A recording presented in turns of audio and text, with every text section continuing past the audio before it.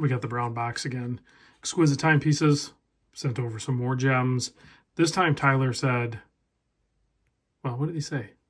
Because I didn't really pick. He said there was going to be some really cool orange, possibly. Let's check it out.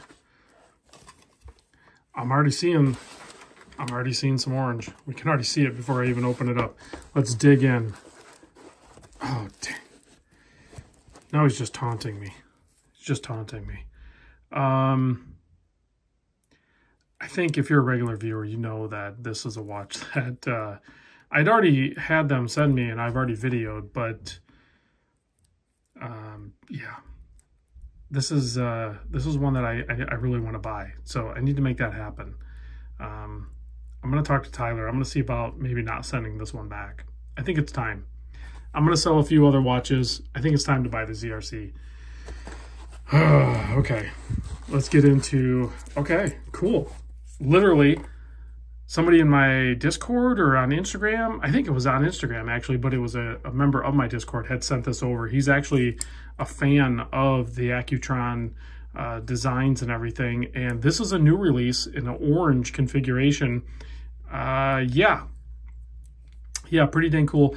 Definitely not a watch that I would, you know, lust after.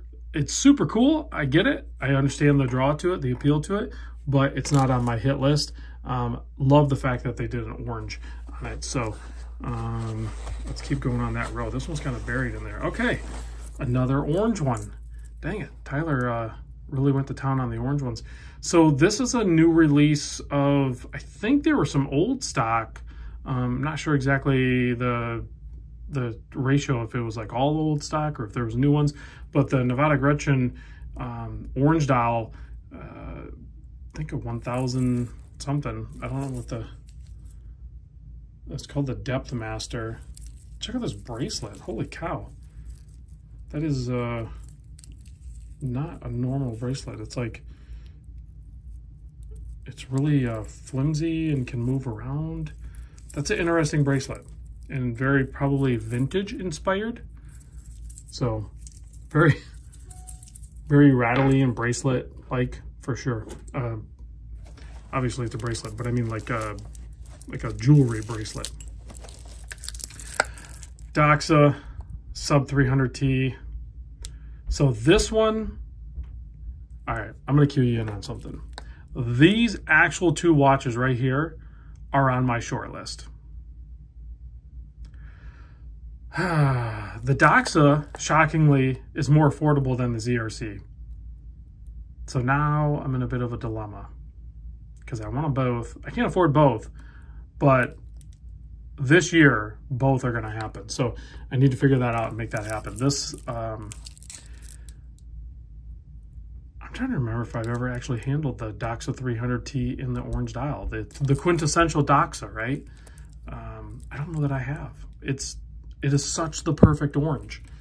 Let's, man, Tyler, you're like playing with my emotions here. Oh, okay, cool. This is a watch that I know had gotten a lot of attention when it first came out. It has like a full patina appearance package to it with the bezel, the case, the bracelet, everything is full patinaed out. And then, I mean, check out that dial. It's the Clive. What is that, the Clive? I can't see the last name. I'll have to do a little bit of research. I know the Doxa fanboys out there and even the watch enthusiasts are out there going like, Rob, you're an idiot. That's clearly the blah, blah, blah. But I'm not a Doxa fanboy, guys. So I'm going to learn. Maybe you'll help me out in the comments. And what, there's, oh wow, there's like script underneath in the bezel. Is that just that one? Yeah, that's not on that one. Wow. That's something I just picked up and just noticed. So we have a great selection of orange watches.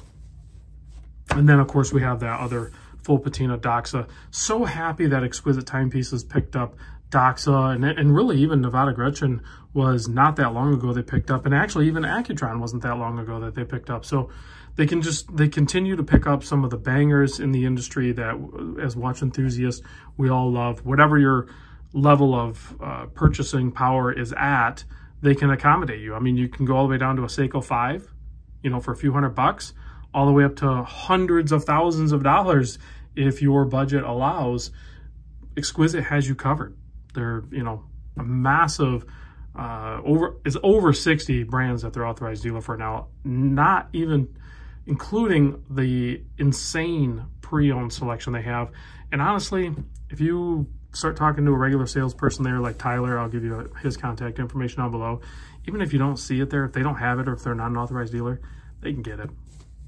I guarantee you they can get it. As long as you're not, you know, jerking them around and you're actually a serious buyer, they can get it. Thanks for watching, guys. And Tyler, thank you for sending over some watches that they got that I'm fired up about. I mean, 2 of them legit, 2 out of the 5. If I could afford it right now, I would keep those. I would buy those. That's awesome.